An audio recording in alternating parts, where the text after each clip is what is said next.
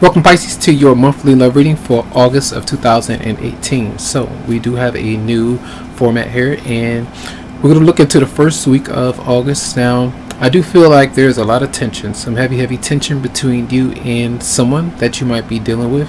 And I feel like if you feel just like it's all too much, the relationship, the connection, if you can't get through to your partner, if you constantly have conversations about things that aren't working for you, your space, whatever it might be, the arrangement, just being on the same page, whatever it might be, even if you're dealing with someone, an ex-partner that you're moving away from, and they might even kind of overwhelm you with emotions and different requests and things like that. I feel like it really brings you down, and the tension is really there. So you might even be dealing with two different people that affects you in some way, and you can't get through to somebody, you can't get through to either one of them, so you're kind of feeling down. I feel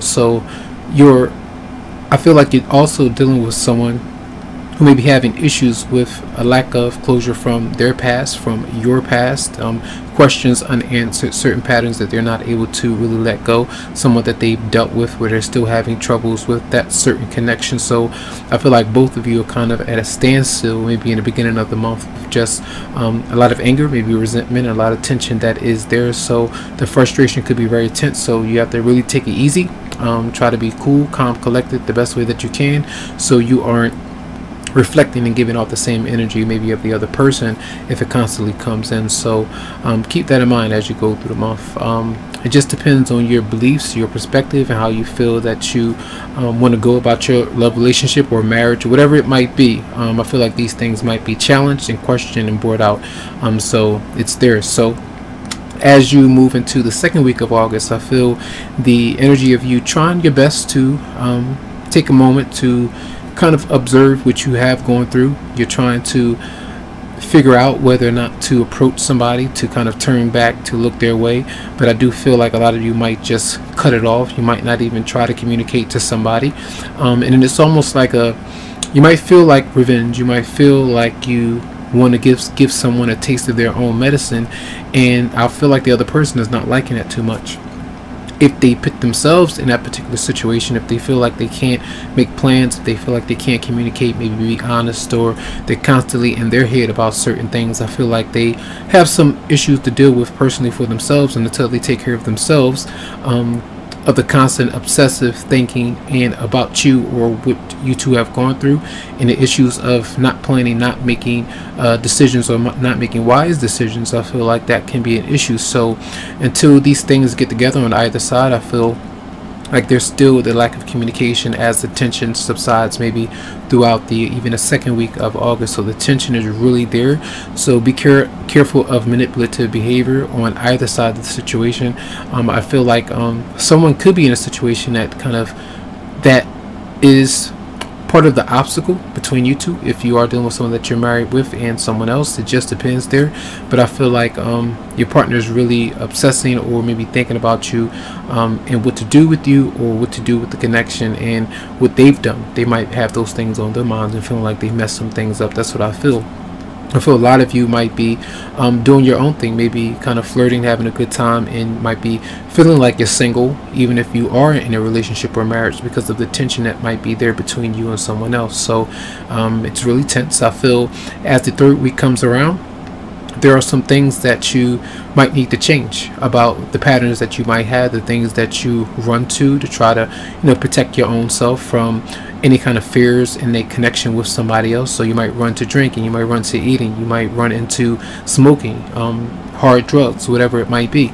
It tells you to try to break away from these things and break away from unhealthy relationships that constantly bring you down into tears, into unhappiness. And I feel like this removing yourself maybe from an ex-partner or whatever unhealthy relationship that you might be in right now is going to help you out to try to maybe focus on yourself and do you, and kind of sever that tie. If that's a decision that you actually make, I feel like that's something that you are maybe moving into, a big decision for you.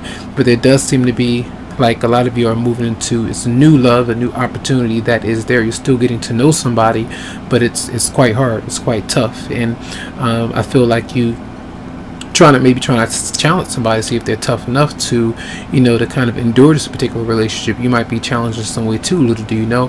But I feel like that you know, someone that you are dealing with, they still have obstacles with staying true to their goals, you know, doing things for themselves, or, you know, embarking on a relationship together so that it can be a healthy thing. And they would be constantly spending on things that they might you know, shouldn't be, and it could cause a detriment or be a detriment to the connection in some way. So they constantly do things that if you got plans, you know, they hamper the plans because you two are not on the same page.